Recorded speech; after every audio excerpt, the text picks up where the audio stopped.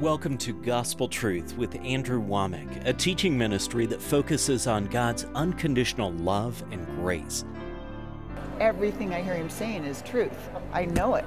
The truth in his word literally comes from the Bible. The more you watch it, the more you realize it is the truth. And now, here's Andrew. Welcome to our Wednesday's broadcast of the Gospel Truth. This week I've been sharing some things with you that are just super important in my life. This is the foundation of my life. I've been teaching on eternal life. And if you haven't watched the two previous programs this week, you may think, well, that's talking about eternity, about heaven and living forever in heaven. No, I've spent the first 2 days showing you that eternal life is not talking about living forever. Did you know everybody lives forever? Some people may think, well, that's not true. Well, yes, it is. There is no such thing as when a person dies, they cease to exist. It's just that their physical body dies, but their soul and their spirit either go to be with the Lord or they go to hell. But every person who has ever breathed on this planet is still alive. They just aren't alive in their physical body. There is no one who dies. Everybody lives forever. Now, it is true that some get to live forever in the blessings of heaven and others live forever in the curses of hell. And so there is a hell to gain and a hell to shun and a heaven to gain. And so I agree with that, but everybody lives forever. So some people think, well, then it's just talking about a quality of life, that we will live forever in the presence of God. But no, I've shown you a lot of scriptures. I think I used 6 scriptures in the book of John alone that talked about if you believe on Him, you now have everlasting life. And Jesus even said in John chapter 10, verse 10, that He came to give us life, everlasting life, and life more abundantly. And it's not reserved for heaven, it's for right now. So this is the point that I've been making out of John chapter 3, verse 16. For God so loved the world that He gave His only begotten Son, that whosoever believeth in Him should not perish. There's not a period there. It goes on to say, but have everlasting life. The goal of salvation is everlasting life. And again, everlasting life isn't just living forever. It's talking about a quality of life, specifically a personal relationship with Jesus. Let me turn over and use this verse. I quoted this yesterday, but John 17:3, this is Jesus speaking a prayer the night before He was arrested and then crucified. And Jesus said, this is life eternal, that they might know Thee, the only true God, and Jesus Christ, whom Thou hast sent. So eternal life is knowing God. And some people think, well, that's disappointing. I know God, and yet, man, I'm still sick, I'm poor, I'm miserable, I need all kinds of help. I need more than just knowing God. The Bible, when it uses the term know, is talking about intimacy. Adam knew his wife Eve and that she conceived. It's talking about an intimacy that produces a birth of a child in the physical. And in the spiritual realm, this is saying that the reason that Jesus died is to give us eternal life or to give us this intimacy with God. And brothers and sisters, there are so many people that just don't have this. They may possess salvation. They may have their sins forgiven. If they die, they aren't going to go to hell. They're going to go to heaven. But there are so many people. There are people watching this program right now that you know God in the sense that you know you're saved. You don't doubt that. If the Lord was to come back, you'd be caught up. If we die before He comes back, you would go to heaven. I am not questioning that. But there are so many of you that you just don't know God in an intimate way. And I know this because I have people come to me all of the time who are Christians, but man, they are just struggling. And I mean, they don't know God in an intimate, close, personal way. And this is not the way that God intended it to be. So I can say it this way, that if all you did was come to Jesus to get your sins forgiven, and if you did get them forgiven, and if you have an assurance that you're going to heaven, but if you don't have an intimate relationship with God to where, man, He speaks to you and you know Him, then you're missing the main point of salvation.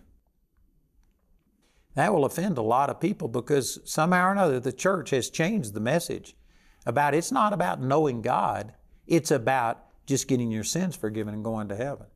But did you know this is one of the reasons that the early first century church made such a huge impact? Did you know 30 years after the crucifixion of Jesus, I read a statement that in Alexandria in Egypt, that it was over 50% Christian in Egypt. I mean, the known world, the Roman world had basically been evangelized in 30 years, and people were turning to the Lord in mass. And you know, one of the reasons is because they weren't preaching, get your sins forgiven so you can go to heaven. They were preaching, get your sins forgiven so that you can have this intimate relationship with God. They had a relationship with God that made a difference. You know, I was actually in Vietnam conducting a Bible study, and this wasn't too long after I got really turned on to the Lord. So I didn't know a whole bunch, but man, I was sure zealous. And I was in love with God, and God was speaking to me. And so I was holding this Bible study, and I had about 6 or 7 people in this Bible study. And a guy came and stood at the back. I was using the chapel. And a guy came and stood at the back for a few minutes, and then he walked in, sat down, and he started asking me questions. And I didn't know the answers to his questions. And then he just turned on me, and it turned out he was an atheist. And he didn't believe that there was a God. And he came in there just to argue with me, and he brought up these questions that I couldn't answer. And he was a Princeton graduate. He was an intellectual, which I am not. And he out-argued me. And after a few minutes, he just stood up and he said, "There is no God. You're a fool." And he said, "Who's going with me?" And all 6 of the guys that were there for this Bible study left with the atheist. He was more convincing than I was. And so I was just sitting there thinking, God, that did not go well. What could I have done differently? And I was praying and asking God, you know, how could I represent you better? And this guy walks back in. After about 15 minutes or so, he walked back in and he sat down. There was other people in there. It was a library type thing. And when finally everybody left and it was just him and me, he came over and he says, "I want what you have." And I was just shocked. I said, "You do?" I said, "Why?" He said, "You made a fool out of me. You ruined my Bible study. You took the people with you. Why do you want what I have?" And he said, "I'm a Princeton graduate." He says, "I'm an intellectual. My whole life is based on, you know, my ability to argue and to think." And he said, "I out-talked you." He says, "I made a fool of you." He says, "If somebody had done that to me, I'd commit suicide." He says, "My whole life is just, it's all intellectual. It's all logic." And he says, "But you have something that goes beyond that." He said, "I was sitting there criticizing you and you were saying, I don't know the answer to that, but I know God is real because I talked to Him, because He's here with me.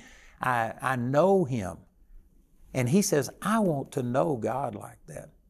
See, that's what the first century church had. They didn't just have a doctrine.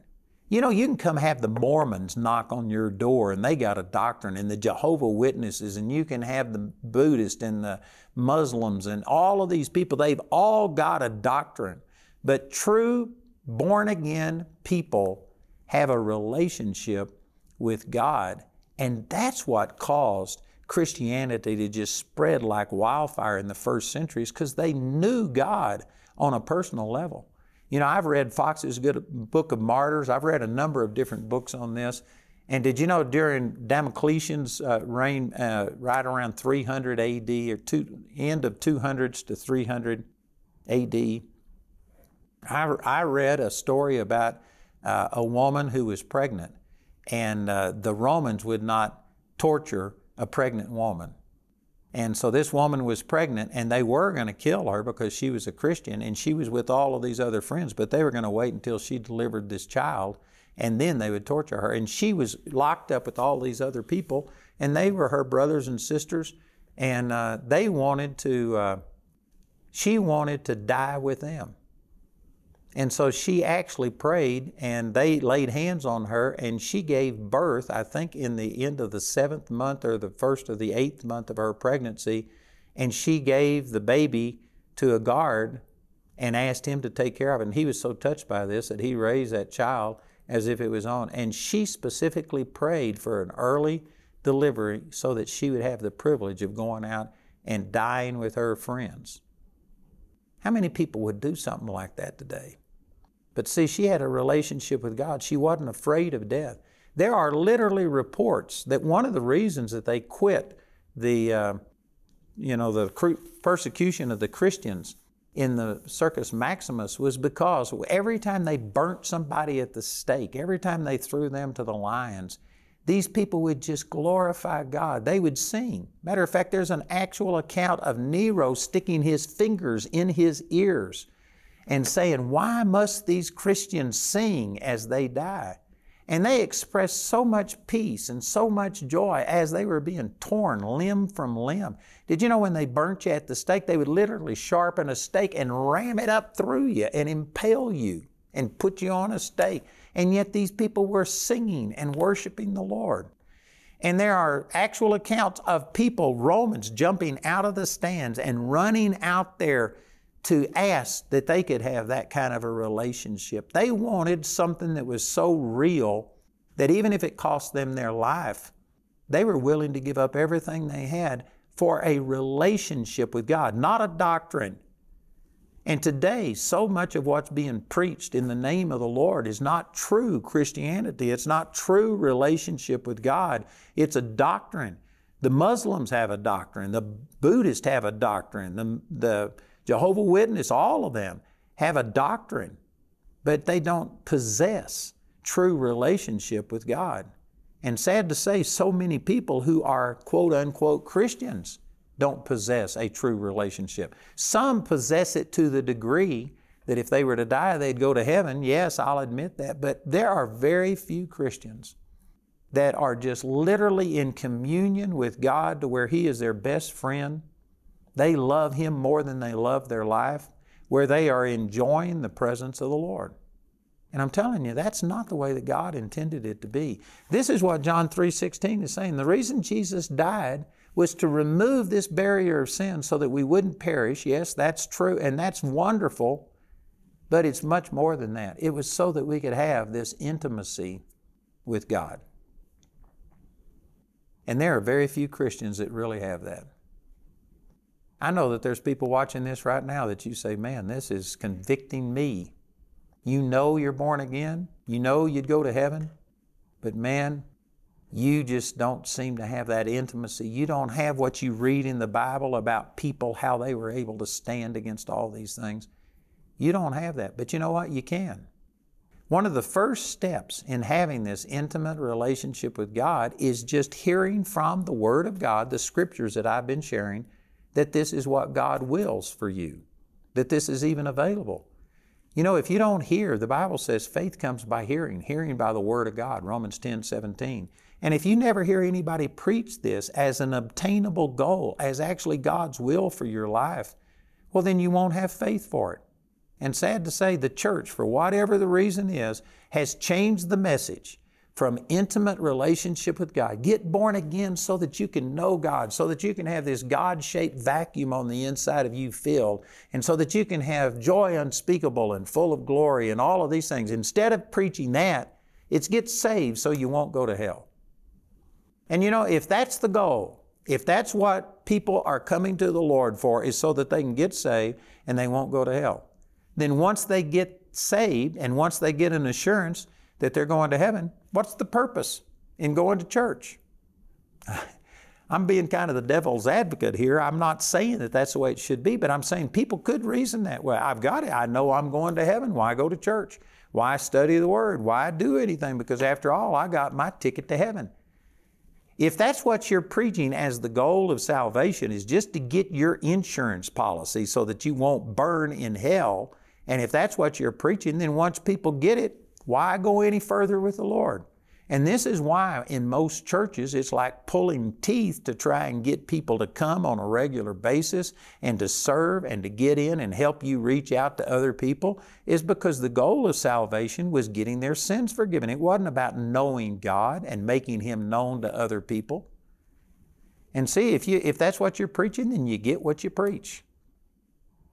We need to go to preaching that the goal of salvation isn't to get your sins forgiven. It's necessary to get your sins forgiven. It's a barrier that stands between you and intimate relationship with God. So yes, that is a part of it. I am not saying that forgiveness of sins is not a part of salvation, but it's not the true goal of salvation. Why do you get your sins forgiven? So you can just go to heaven? No, it's so that you can know God. When your sins are forgiven, all of the barriers that were between you and God are gone. It's like, in the Holy of Holies where the Ark of the Covenant was, and the cherubims were there to protect it. And if anybody went into that Holy of Holies, they were struck dead. There was only one person allowed to go in one time a year. That was the high priest. That symbolized Jesus, and he had to offer all of the sacrifices so that he could be pure and holy. And if anything happened, Josephus, one of the first century historians, wrote that they actually put a rope around the guy's ankle and let it trail out into the holy place, because if he entered into the Holy of Holies and if he hadn't done everything perfect, he would be struck dead, and they couldn't go in and get him. So they kept this rope around his ankle to drag him out. But when Jesus, the true high priest, gave his life and died for our sins, the veil of the temple that separated the Holy of Holies where God dwelt from the holy place where the priest ministered, it was rent in two from the top to the bottom, signifying that the way to God was removed. That veil was like the body of Jesus that had to be shed, had to be broken for the forgiveness of our sins. And once that happened, this separation is gone. And so over in the book of Hebrews, I'm not sure I can quote all of this, so let me just turn over and read this to you out of Hebrews in chapter 10. And it says in verse 19, having therefore, brethren, boldness to enter into the holiest by the blood of Jesus, by a new and living way, which he hath consecrated for us through the veil, that is to say, his flesh. And having a high priest over the house of God, let us draw near with a true heart in full assurance of faith, having our hearts sprinkled from an evil conscience and our bodies washed with pure water. See, that's what this is all talking about, all that symbolism. Now that Jesus has died, now that the veil is rent in two, his body has been torn for us, the separation between God and man is gone so that we can enter into the very holy of holies, into the very presence of God. And we can dwell in the presence of God. And you can have a peace that passes understanding. You can know God. It doesn't matter what's going on in this world. It doesn't matter what's going on in your body, what's going on in your business, what's going on in your marriage. You can be in the very presence of God. That's what salvation is all about. And it will go to another level when we get to heaven, yes, but it's not reserved for heaven. You can experience this eternal life now. That should be the message. And if we were preaching that message, I guarantee you people like this atheist would be coming in and coming to the Lord, because all they've got is an argument. They don't have an experience. All of these other religions that have doctrines and dogmas and creeds, but they don't have a personal relationship, man, they would be coming to us in droves. But sad to say, there's people who are Christians, who are born again, but they've never entered into that personal relationship. That's not the goal that we are presenting in salvation, and because of it, we got a lot of people who have gone through the motions. They've prayed to make Jesus their Lord, and many of them are probably truly born again.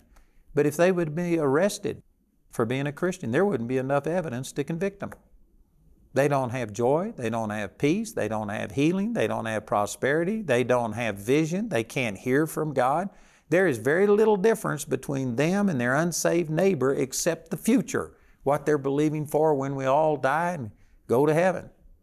But I'm telling you, that is not the way it was in the first century. Those people knew God. They knew God. There's actually a report that I read, and I think it was Fox's Book of Martyrs, and the Christians would literally fight to see who got the honor of going out and dying in the Circus Maximus. I read about how they'd put people in nets, and they'd tie them up in a nets, and they'd turn bulls loose, and these bulls would just gore them and beat them to death and all of the other things. And yet they knew God so much that they considered it an honor to die the way that Jesus died. Peter was crucified, but he didn't feel worthy to be crucified the way that Jesus was, so he asked if he could be crucified upside down. He didn't even feel worthy, but he was honored to die the way that Jesus did. I'm telling you what, there's not very many Christians today who know God like that. Now, I'm not saying that we should go out and pray for martyrdom. Man, it's like Patton said, you know, he didn't want his people to die for their country. He wanted the other people to die for their country. He wanted his soldiers to live. I believe that, yes, we need to live, but we need to have that devotion and that degree of a commitment that we love God more than we love our own life. And see, when you come into this intimate relationship with God that I've been talking about, what the Bible calls eternal life, when you begin to experience that, man, things become more important to you than yourself. Most Christians are all wrapped up in themselves and they make a very small package. Most Christians are just totally terrified. But you know, Paul said, for me to live is Christ, to die is gain. So they'd come and they say, you quit preaching the gospel or we'll kill you. I could just see Paul reaching up and hugging him saying, oh man, that would be awesome. I'd get to see Jesus. And they say, well, then we'll lock you in jail. And so he just goes to praising God at midnight and an earthquake comes and he gets all of the prisoners and the jailer born again. And they say, well, then we'll let you go. And he says, fine. And he goes out and just preaches the gospel. Did you know when you love God more than you love yourself, how do you intimidate a dead person? If that person has died to themselves and loves God more than they love themselves, man, you just can't intimidate them. That's the way that Paul was. That's the way the apostles were. And that's the way that you can be if you enter into more than just getting your sins forgiven and you recognize that God wants to know you personally. God loves you. He doesn't just love what you can do for Him. He loves you. You know, I married my wife and I asked Jamie, I said, I want you to spend the rest of your life with me. I wanted Jamie. I didn't want what she could do for me. Jamie is an excellent cook. She cleans the house. Everything in our house is just perfect. Everything's in order. She keeps her spices alphabetized. I mean, she's an organization freak. And I love it. And it ministers to me. But if she ever got to where she was more concerned about that house and doing things for me than she was about me, the very things that are now a blessing to me right now would become something that I hate because she would love them more than me. And see, this is the way God was. He told us to offer sacrifices in the Old Testament, but He got so sick and tired of them just going through the motions, but their heart wasn't right, that finally He says, away with your sacrifices. I'm sick of them. They're a stink in my nostril. These were good things that He commanded them to do, but they had substituted things for knowing Him, for a relationship with Him. Don't make your life like that. You may be going through all of the motions and you may be straight as a gun barrel but twice as empty. You need to have a personal relationship with God. That is the purpose of salvation. It'll not only bless other people, but I guarantee you it'll bring your life in this life, not just the one to come, but in this life, it'll bring you to a brand new level. It'll change your relationship with God. I've got a lot more to say about this, but I'm going to have to continue tomorrow. I do have a little booklet on this that I wrote. It's just a brief summary, but it is powerful, and I believe it would really, really help you. We also have DVDs, CDs, and a USB that will have the audio and video on it. And I promise you, you need to get this. You need to hear this more than once. You need to hear it in its entirety, and you also need to share this with other people. This would be a great way to just put this out at your business or someplace. You could use it like a tract. So call or write today. I want to thank you for watching the program today, and I believe that God is touching your life, that God is changing people's lives. And you know, I have people come up to me at my meetings all of the time and they just tell me about how that the truth has set them free. I've heard this thousands of times, and often I'll ask them, I said, have you ever written in? Have you ever contacted us? And I mean, it's often that people will say no. They've been listening for years and yet they've never responded. You know, the Scripture says that if you've been blessed spiritually, to give back financially. And right now we are in a building process for our Bible college that is going to cost hundreds of millions of dollars to build out everything, to make this so that if a person comes to Charis Bible College, they won't miss out on anything they could get at a secular college. And plus, they'll get all of the spiritual truth that will set them free. And so we've got a huge building program going. If you would go to our website, awmi.net/campus, you could see an artist rendering and a video where you actually see these buildings, go inside of them and look around. It's going to be awesome. And we are training up champions for Christ that are making a difference, but we need a lot of help in order to get it done. So if you're one of those that's received and yet you've never become a part and help us reach out to somebody else, I'd just like to encourage you to pray about it and join with us, because in the same way that God has been touching you and helping you, there are so many more people we could reach if we train up these leaders. So please check it out. Go to awmi.net/campus, and then I encourage you to pray about it. Join with us. Help us to get the gospel out that is the only power that's going to change this world. I promise you, you'll never regret it.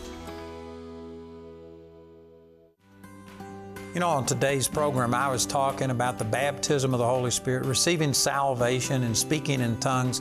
And if you haven't received either salvation and or the baptism of the Holy Spirit, I would like to encourage you to please call our helpline. We have that number right there on the screen, and we have people waiting to pray with you. But I encourage you to call and receive either salvation and or the baptism of the Holy Spirit. To receive today's teaching and learn more about Andrew Wommack Ministries, visit our website. While there, you can find more product details and discover many of Andrew's teachings. Hello, this is Andrew Wommack, and I just want to speak to all of you who are watching in Africa, that we now have 3 locations in Africa where we have offices there.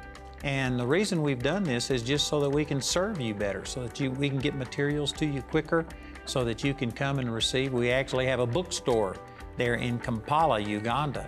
But we have offices in Uganda, we have offices in Zimbabwe, and also in South Africa. South Africa now has 3 Charis Bible colleges, one in Cape Town, one in Heidelberg, and one in Johannesburg. And then we have our school and office in Zimbabwe, and then we also have a school and office in Kampala, Uganda. And we just encourage you to take advantage of these local offices and schools, because they can minister to you at a greater level. We have some information on your screen where you can get that. Also, we have distance education, to where you don't have to go to one of these places to actually participate with Charis Bible College. And we've got a brand new feature that we call eCharis, where you get a little iPad that has the entire first-year curriculum already loaded on there. You don't even have to have an internet connection, and you can just partake of Charis Bible College that way. But we love you, and we believe that the Lord has opened up this door for me to minister all throughout the continent of Africa, and especially if you live in one of these places where you could receive this local ministry, we encourage you to take advantage of it. Again, the information is there on your screen, and we just want to be a blessing to you. We want to be God's hand extended to you and help you any way that we can. So check it out and help us to be a bigger blessing in your life. We have offices in Harare, Zimbabwe, Kampala, Uganda, and in Cape Town, Heidelberg, and Johannesburg, South Africa. Visit one of these locations, and while there, stop by our bookstore to see all of Andrew's products. We hope to hear from you today.